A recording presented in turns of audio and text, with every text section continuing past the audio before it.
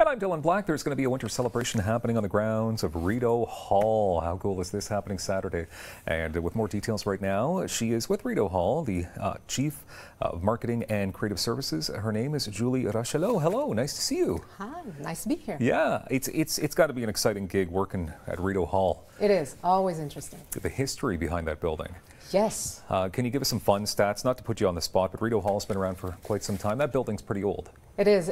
I believe, and now the guys, if I give wrong information, they will kill me when I go back, but it was even before, the house was built before Confederation, because it was owned by one of the builders of the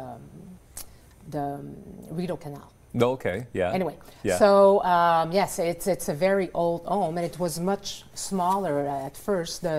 Right now, where the main entrance is, it was the house, but then over the years, sections were added.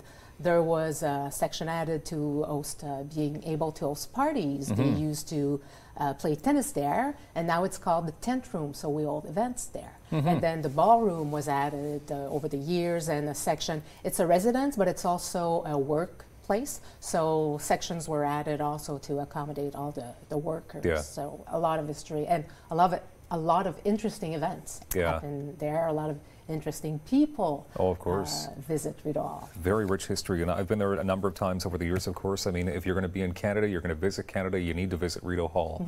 And perhaps people can do that for the first time this weekend. Yes, the house will be open. Yeah. Rideau Hall itself will be open to visitors. We'll have guys who will be able to give you all the details and, did well there. And the right years about the history of Rideau Hall. But there will be lots happening outside, of course, because winter celebration is to celebrate winter. So the main goal is to get you outside and to show you that sometimes winter can be difficult. I myself was stuck for way too long in traffic this morning. Were you? But it can, and it is fun. And because of winter, we practice specific sports. We have traditions, and we can celebrate that this weekend. That's a lot of fun. We're seeing some pictures as well from, I'm guessing, winter celebrations past. Yes. Now, how many years has the winter celebration been going on? So, winter celebration itself, since 2002, the first edition was held when the Right Honorable Adrian Clarkson was Governor General, and it was the year when we celebrated 50 years of Canadian Governors General. But there used to be the New Year's levy that was taking place every year before that, so it derives from that tradition. But instead of taking place during the holiday season, it's now in January, and since 2002, it has evolved since then, but that's when it started. And it's good they moved it because, you know, sometimes there's too much going on in the holiday season, so we need something to beat the January blahs, right? The winter blahs. So obviously from the pictures we just saw, we saw a few of the activities that take place, but what exactly happens at the winter celebration? A lot of partners make this day possible, mostly embassies. Since the very beginning, the goal of winter celebration is to celebrate sports and traditions of winter, but we're not the only country who has to live with winter, so we asked the help from other embassies, and over the years we started, I believe it was 5, and now we have over 15 embassies. So for instance, this year we always have the classics. Norway always bring their giant ski. So maybe you've tried cross-country skiing before, but trying to be with 7 or 6 other people and be on one ski with all of them, that's a whole different that's a challenge.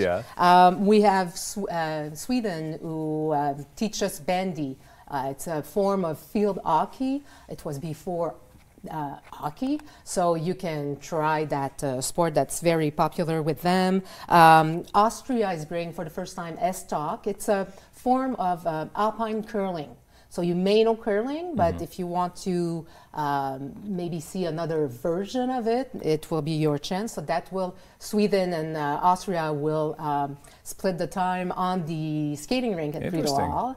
And the skating rink itself is worth the while. Half of the skating rink will be open throughout the event for visitors. You need to bring your skates. We don't offer them, but it's refrigerated, so no matter, or almost, what the weather will look like, you should be able to skate. Oh, that's good. Yeah, okay. And so I was talking about the giant ski, but cross-country skiing, if you never had the chance to try it, we offer the equipment for the day, so you'll get to see if it's easy or not. Okay.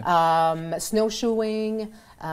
You will also have the chance to, kids can, an obstacle course will be created by the Governor General's Foot Guards. Okay. So they can try the obstacle course, and they'll learn about winter camping. I'm not sure I would be winter a fan, camping. but they can learn, yes, if they want to do that, the Governor General's Foot Guard will also do that. Okay, we only have about a minute left, so I just want to get to some of the details and make sure we don't run out of time. So the Governor General will be on hand for the celebrations? Usually, of course, you have to be careful. We never know what can happen at the last second, right? But usually, yes, the Governor General takes the time to go out and to walk the grounds, to meet the people who are there, and to meet the partners also. Okay, so what are the hours for the winter celebration? It starts at 12:30 and it's until 4. So we've talked about sports, but there's also great food to taste there. Embassy to get through winter. Different countries show you their favorite snacks and stuff. So a lot to do. And what is the exact location in case people don't know where Rideau Hall is? It's 1 Sussex Drive. That's easy enough to remember. Yes. Yeah, you can drop in on Mr. Trudeau before and say hi, have a coffee, something like that. I think the RCMP may stop they you might if stop you try. You. Indeed. Julie, thank you very much for being here. Winter celebration happening at Rideau Hall on Saturday. We appreciate your time. My pleasure. Coming up next, the Sweet Escape Candy Emporium is going to be joining us on Rogers TV. It's going to be tasty times.